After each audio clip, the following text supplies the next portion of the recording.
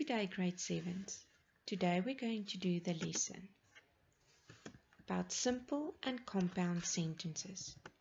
You can turn to page 84 in your Platinum textbook. First, we're going to look at simple sentences. A simple sentence has only one clause. This means it only has one verb. If you have a look at the example, the athlete runs very fast. The verb in this sentence is runs. There is no other verb, so this will be a simple sentence. Now let's look at the compound sentence. A compound sentence has more than one clause. This means more than one verb.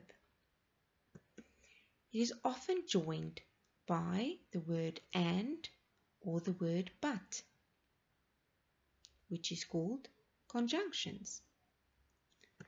If you look at the example, the athlete runs very fast, but the cheetah runs faster. You will see that we have two verbs in this sentence. There's two runs in this sentence. We also have a but in the sentence.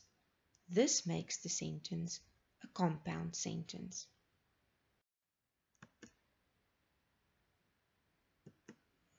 Now let's look at the exercises in your textbook. Read the sentences below. Say whether each sentence is a simple or a compound sentence. Now, if we have a look at number 1, they say big value stores give the best deals.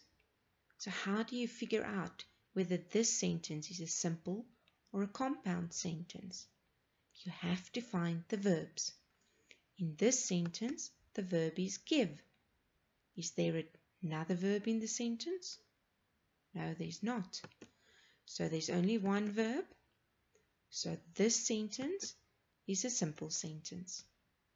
Now you can do number 2, 3, 4, and 5 on your own. Remember, first find the verb. If there's more than one verb, it is a compound sentence. If there's only one verb, it is a simple sentence. Grade 7s, I hope you understood everything, but if you still have any questions, please feel free to contact me. Good day.